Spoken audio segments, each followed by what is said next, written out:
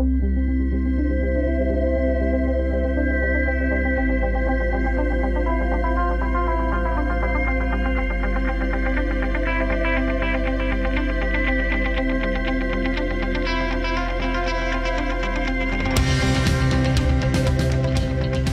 aboard. Before we take off, we're going to give you an important safety briefing. So keep a sharp eye on the cabin crew or the screen in front of you, and together we'll make sure that your journey is a safe one. Every aircraft is different, so it's important to pay attention even if you've flown with us before. Today you're flying on a Qantas Airbus A380. Before we take off, make sure all your cabin baggage is stowed in the overhead locker or under the seat in front of you.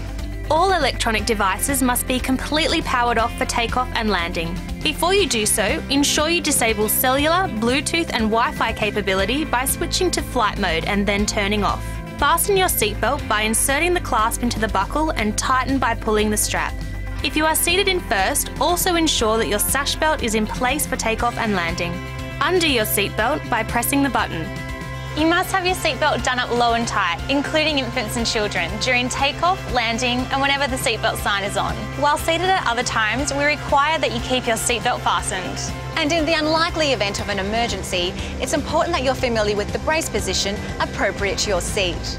If you can reach the seat in front of you, brace by folding your arms on the back of the seat in front and rest your forehead on your arms. If you can't reach the seat in front of you, put your head on your knees or lean as far forward as you can and hold on to your legs. Keep your feet firmly on the floor to prevent them from moving forward. If you are seated in first, your brace position is to sit upright, place your hands on your knees and bring your chin towards your chest. Take a moment now to check where the nearest exits are in this aircraft as the cabin crew point them out. Be aware that your nearest exit may be behind you. A good way of remembering your nearest exit is to count the number of rows between you and that exit. Our cabin crew are pointing out the lights that show a path to the exit. This aircraft is fitted with escape slides and life rafts which the crew will operate in an emergency. If we do have to evacuate, you must leave all items carried onto the aircraft behind. A loss of oxygen at altitude may lead to a loss of consciousness. If emergency oxygen is required, a mask will drop from above you. Pull down on it firmly to activate the flow of oxygen. Put it on quickly and tighten the strap. Oxygen will flow without the bag inflating. Once you're breathing normally, it's okay to help others. Make sure you're familiar with the location and use of your life jacket. In economy, yours is under your seat. If you're in premium economy or first, it's inside your leg rest. If you're in business, it's next to your leg rest. Your crew member is now demonstrating how to put your life jacket on. Remove the life jacket from the pouch by pulling the tab. Slip the jacket over your head, pass the strap around your waist, clip the waist strap together at the front, then tighten.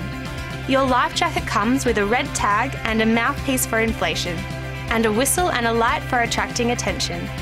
And remember, only inflate your life jacket as you leave the aircraft. Take a moment now to look where your life jacket is located. If you're unsure, please ask the cabin crew. Smoking is a fire hazard and is not permitted anywhere on this aircraft. This includes the toilets, which are fitted with smoke detectors. In preparation for takeoff, ensure your seat is upright and your tray table is stowed. And just in case you've missed any of this, simply refer to our safety card, located in your seat pocket. Remember, the cabin crew are here to look after you, so follow their instructions at all times. Now settle back and enjoy your Qantas flight. Please read the health and safety information in the onboard information section of Qantas The Australian Way magazine. This section will help to make your flight more comfortable. It also details important information on deep vein thrombosis or DVT, precautions you can take, and recommended exercises.